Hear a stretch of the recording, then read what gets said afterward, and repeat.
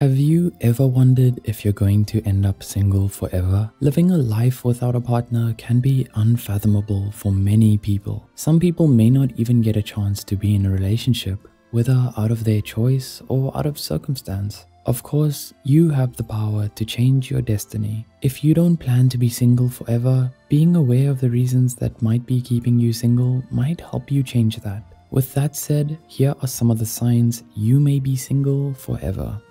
1. You're not letting new people enter your life. Are you rejecting the thought of meeting new people? People are social beings, and meeting someone new is a big part when it comes to dating. By closing off your doors to the thought of others, you're passing up the opportunity to meet new people that you may click with. You could be closing others off out of fear of being rejected or having low self-esteem issues. But by doing that, you'll have little chance of finding someone for whom you may end up developing feelings. 2. You're not willing to try new things. Are you doing the same routine day in and day out? Binge watching movies for hours and de-stressing from your usual activities is soothing and occasionally necessary, but dedicating all of your free time to that can prevent you from trying out new things. Doing fun things doesn't have to be an all-at-once effort. It can be as simple as integrating a new habit into your weekly routine, like going out for a nice walk or meeting new people and friends online. This can expose you to new things or new people that can lead to something more. 3. You're not over your ex. Are you still stuck in past relationships? The pain that a messy breakup can cause a person can lead them to feel stuck in the past and incapable of moving on from a relationship that's moved on. It can lead you to feel emotionally trapped, even if you know deep inside that it's something you should let go of. One way to move on is by cutting off contact with them through social media sites and consulting a therapist. It's a slow process, but with effort and time, you can get back on track and learn to love again.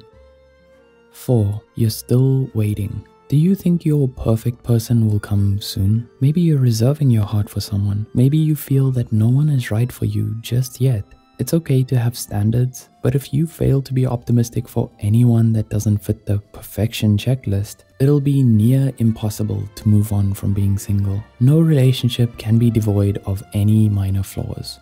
That's just how it is to be human. It's in growing together and working through these differences where you can feel that the relationship never needed to be perfect, just real. 5. You have major trust issues. Do you have trouble trusting other people? Trust issues can be the cause of a traumatic childhood experience, a failed relationship, or a bad upbringing. A healthy relationship is founded on honest communication and trust. And if you or anyone you know had their trust hurt before, you may find relationships as avenues where you can get hurt all over again. You don't want to open your heart to another person again and expose yourself to vulnerability, so you'd rather stay single to comfort yourself from the pain.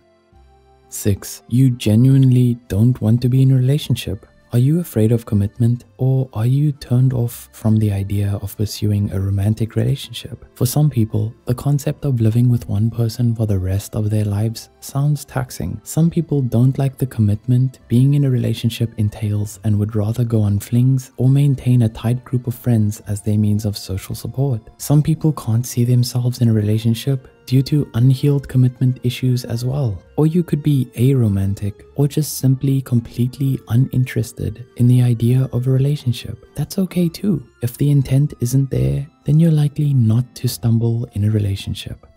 Do you think you'll be single forever? Did you relate to these signs? Even if you do, remember that your life situation can be very different in just a year or even a week. Things won't always be like this. Plus, you don't have to rush things. Your life isn't on a schedule where you have to meet someone before a certain age. If you're not ready for a relationship, then you're not ready, and that's okay. If you find this video helpful, like and share it with friends that might find insight in this too. Remember to subscribe to Psych2Go and hit the notification bell for more content. All the sources used are added in the description box below. Thank you for watching.